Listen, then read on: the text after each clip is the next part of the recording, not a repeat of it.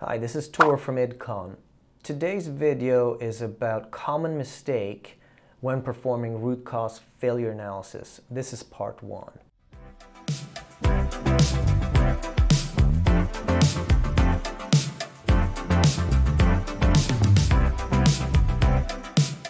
As you know, if you follow IDCON, we call root cause failure analysis root cause problem elimination. Because that's the result we want, not the actual analysis, we want the elimination. But for search engines purposes, we call this root cause failure analysis RCFA, so people can find this video.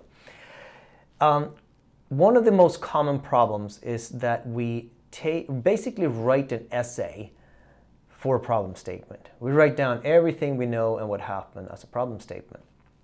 This becomes very, very confusing for the people or for us trying to solve the problem.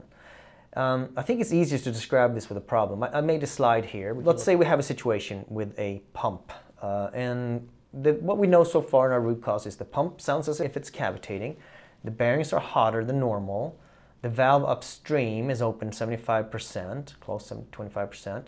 The operator says that she heard a noise around 4:30 a.m. this morning. The packing is leaking too much water. The pump is not delivering enough flow. There's a leak in the inlet pipe right before the pump inlet. So there's a bunch of information. So if you write this as a problem statement, it's great. We have a bunch of information. Some was useful, some may not be related, but there's a bunch of information we have here. And in many cases, I see that we use this as the problem statement. The problem is that here we have 5 objects and we have 6 problems. I underline the objects in red, as you see, and then I have the problems here in purple. And they are 6 of them. So we're trying to really solve 6, 7 problems here with different objects, right? And you can do that, and all of us use some type of cause and effect diagram, whether you call it tree or taproot or whatever, but it's a cause and effect diagram that we typically use. It just becomes an extremely big diagram. So how do we deal with this? One of the skills in root cause is to be able to take a situation and transform that into a problem statement. And if we look at the next slide, the rule for the problem statement is 1 object and 1 problem. That's going to help you out a lot. So now you're thinking, what am I going to do with all this information I have? And what do I pick? So if you look at the list that we had, you need to pick 1 problem, and honestly it depends on what you're trying to solve. Maybe you want to say, I want to solve why the bearings are hot, and that's fine, but you can't assume that that's going to fix the problem with the flow in the pump. And me reading this list, I'm going to guess that for the plant that we're talking about, that the most important thing is that we need to solve why we don't have enough pump flow. So I'm going to make the pump flow my problem statement. So if I draw this up, I'm going to do some type of cause and effect. We call it the how-can diagram. So I have the trigger is some type of production loss, and my problem statement in green here is pump not delivering enough flow. And here in my problem statement I have 1 object, which is a pump, and not enough flow, that is the problem.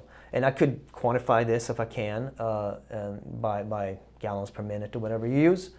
And then I can take the other information. And where do I put that? Well, I put that as potential causes. Not causes, but potential causes.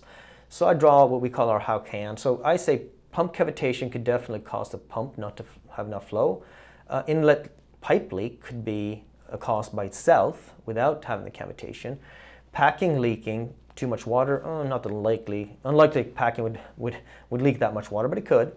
Valve upstream is open only 75%. That seems like an easy one to check if that's actually causing the low pump flow. Depends on where that valve is located. And then we can continue on, of course, and put in more information, like why can the pump, or how can the pump cavitate? Well, the inlet pipe leak could definitely do it. The valve that's upstream open, only 75% can cause the cavitation. And there could be a number of other things, but we don't have any other information that is actually pointing to that direction at this point. So this short tip is really convert that situation into a problem statement and solve the problem you want to solve 1 at a time. If you then are left with the hot bearings that we didn't use and the funny noise the operator heard, we'll make a new root cause and solve that problem. Because if you're trying to solve 6, 7 problems at the same time, it gets really tricky to do root cause. Thanks for listening, and I hope that you subscribe to our channel and click the little bell down here so you get the updates. We're trying to make these videos at least a few times a month. Thanks for listening.